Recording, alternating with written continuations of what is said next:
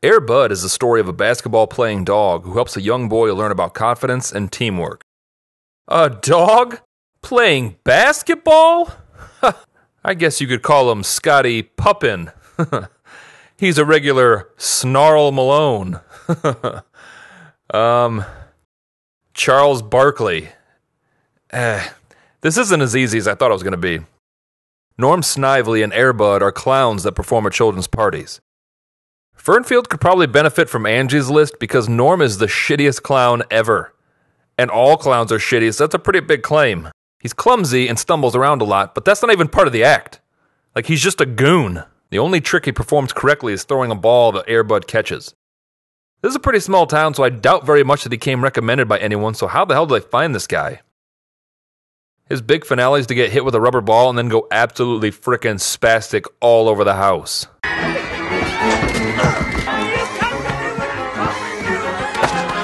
You know, all of this could have been avoided with the ancient art of stop moving.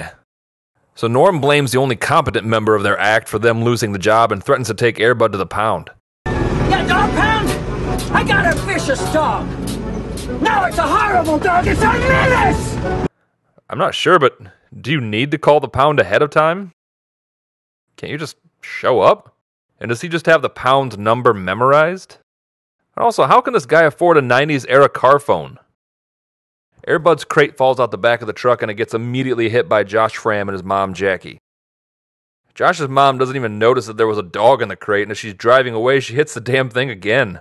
Women drivers, am I right? The family's moving to Fernfield for a fresh start after Josh's dad died in a horrific test pilot accident. We learn that Josh was really into basketball but lost interest after his dad was sucked into that jet engine. Josh decides to try out for basketball, and of course everyone is shitty as hell to him, especially Larry, the Timberwolves star forward. But you know what, Josh? Larry can treat you however he wants because Larry is a winner. The coach decides to make Josh a team manager instead, and it's pretty obvious that Josh is going to end up being some sort of basketball superstar who's going to come off the bench to win the big game.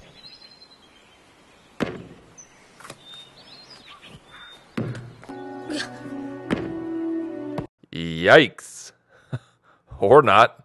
Wow, I did not call that one right at all.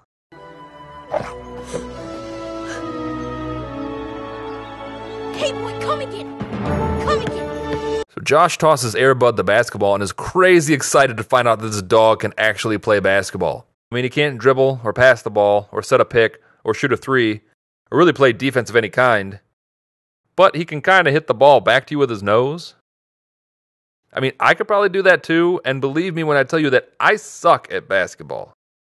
Josh sneaks Air Bud into his house, and because no movie can realistically show what it's like to have a dog, Air Bud proceeds to trash the ever-living shit out of the Framm house. And then the mom just looks at Air Bud with comic exasperation. If that was me, you better believe that dog would be out the door right then and there. I once screamed at my dog for like an hour when she knocked over a glass of water. I got to get these flyers out to the boys who tried out for the team and didn't make it. Simmons twins moved to Canada, God knows why. I got 2 slots open. 2 spots open up on the basketball team, and Josh and Air Bud practice harder than anyone has ever practiced for anything in the history of ever.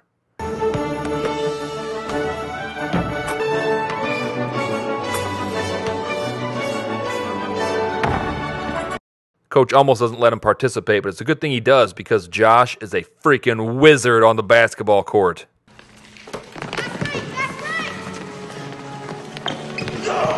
It was definitely the third pump fake to the right that broke Larry's brain. At the Timberwolves game, Air Bud manages to find his way onto the court and chaos ensues. Oh, the PG-rated chaos.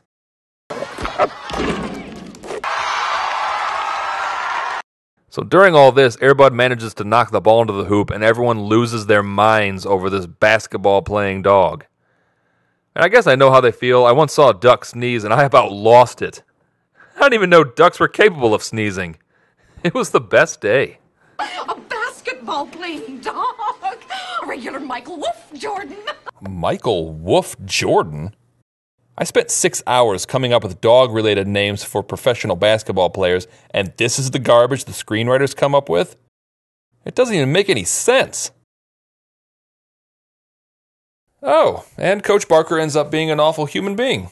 Alright, so then the school enlists the janitor to be the new head coach.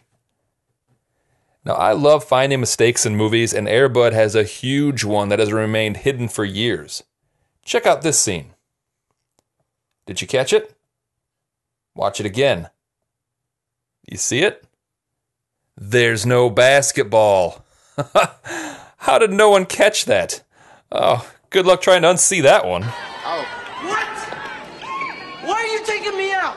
Josh going in with Larry. What the hell do you think you're doing? Why are you taking my kid out? Come on, Larry. We're leaving. Dad. Now. So with Larry gone and Air Bud as their mascot, the Timberwolves managed to pull together and make it all the way to the state finals.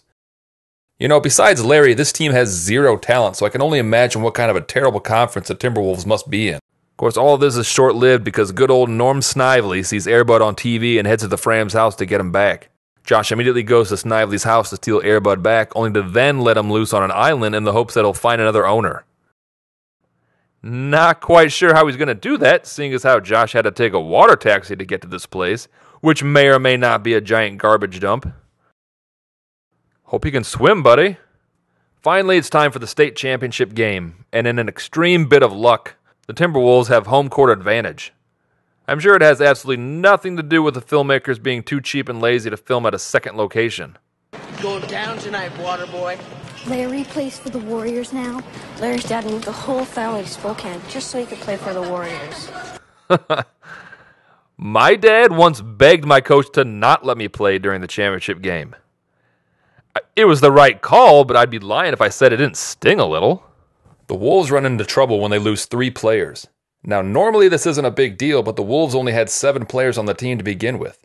They held 2 separate tryouts for this team, and all they could manage were 7 players. They need 1 more player, or else they have to forfeit, so who could they possibly get to play? The answer is Air Bud. Who else would it be? The whole movie has literally been building to this very conclusion. Oh man, this poor dog has no idea why these humans shoved baby sneakers on his paws. They nuts? Dog's a registered member of the team. You checking your rule book. He's right. Ain't no rule said the dog can't play basketball. Logic and common sense say it, but it ain't in the rules. Seeing as how there are about 15 more movies in this series, I'm guessing that Fernfield never gets around to actually closing this loophole. So Air Bud manages to make some questionable baskets and helps bring the score to within. Oh my god, he just bit Larry in the dick. Oh, okay, now that is what I would expect from a basketball-playing dog. Did the refs not see that? The game comes down to a last-second shot, and Josh shoots a 3 and wins the game. Music swells, the crowd goes nuts, and just like Hoosiers, Rudy, and The Natural, this movie ends with a custody battle for a dog. Kinda takes the punch out of that last-second shot.